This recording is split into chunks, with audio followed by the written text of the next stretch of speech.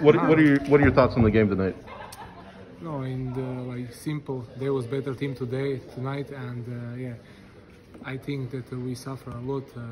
First half, second half, we had some chances to make the equal game, and yeah, they had one great shot in second half. They go on 2-0, and then it was really difficult for us. But yeah, we put this outside. Like tomorrow is new day, new week. Concentrate on new game, and yeah, we must progress. We must be more quality in attack, and it will show next games where we are. And I think we must win, and then like after maybe a few months, we will see with teams like this who are really good where we are. Great. And has the team told you when the goalkeeper kit's going to be at the fan shop yet?